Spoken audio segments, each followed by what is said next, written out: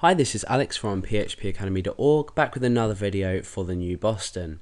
Now in this video we're going to be looking at checking whether a file exists before we actually create it on our server. Now why would we want to do this in a real life application? Well, let's say you had a file upload form and you were allowing users to upload specific files and maybe storing them in an area that they can be viewed for either public or your own personal use. So you may be asking users to upload, for example, CVs, or you may be asking them to upload images that contribute to part of a website. So you're going to have specific location or locations that you're going to store images in. However, if you're generating random, say, numbers for the image file names, they could still match. However random you create a number to be, there's always the possibility that it could match. So for example, what we could do is create a file name on upload. So if you haven't already looked at uploads, go back and have a look at that before you probably focus on this tutorial. Because you need to understand how we use the move uploaded file function to rename our file once we've moved it from a temporary location. Your file name might be rand number between say 1000 and 9999, and then you might have the MD5 hash of the original file name. So the file name might be called image.jpg, so MD5 hash file name, let's say OR for original, and then let's say you might have another random number between 1000 and 9999. So the MD5 hash is basically going to create a 32 character hash from this here. So let's go ahead and echo out the file name and see what result we get first of all.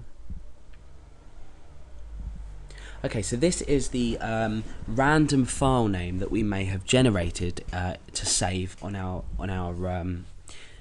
server. So let's say the user, the first user, uploads an image called image.jpg.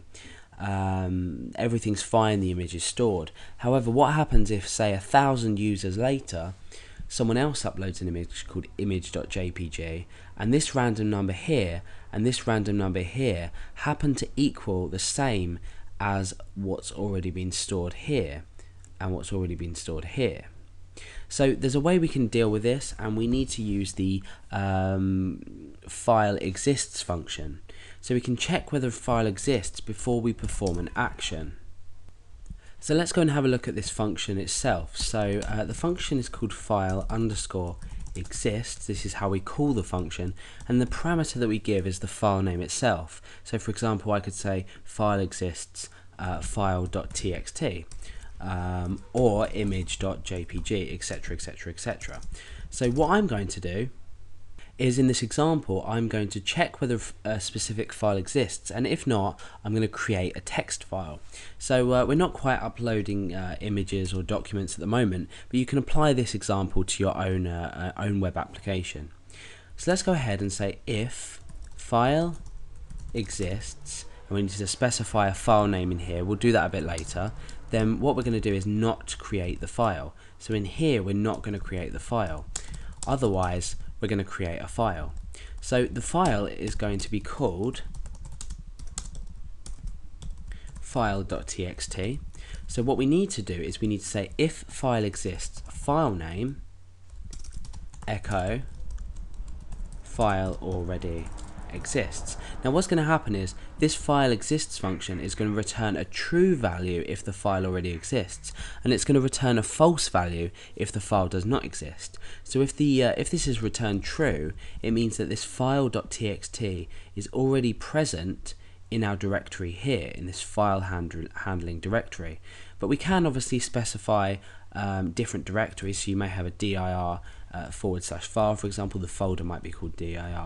So you can use directories within this file exists function as well.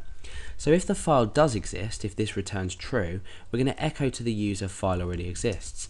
Otherwise, we're going to say handle equals fopen. And if you haven't already looked at file handling, have a look at this before you try to understand this code. Then we want to fopen file name for writing. We want to fwrite to handle, and I'm just going to write nothing inside, for example, and then we want to close this file by its handle. So what we've essentially done is we've checked this file.txt exists. So if it does already exist, we're just going to say to the user file already exists, so we're just going to give them an error message.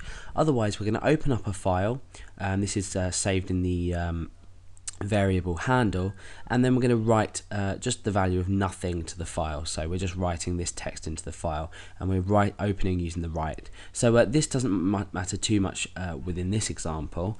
However, if you've already looked at creating files and writing data to files, this should make sense to you. So what we're going to do for this example is we are going to click on file.php, and then what we're going to do is we're going to go back and see if the file's been created. Then we're going to go back into file.php, and we should receive a message saying the file already exists, because what file.php is doing is creating this file for us. Let's go ahead and click on file.php. So we've got blank. So we can assume in this example that when we've run this page, that the file has been created. Let's go back and refresh. You can see that we've now got file.txt, and we've written the value of nothing to this. Now when we enter file.php for the second time, what we're now doing is we're checking if the file already exists, so if file.txt already exists. So now we can see if this function is properly working. So well, we already know that it's working because we've run the second block of the if statement, but let's go and check it anyway. So it says file already exists. So this is the file exists function in PHP. Really useful, like I said, when you're handling file uploads and you want to check if a file name already exists, just to ensure that you don't overwrite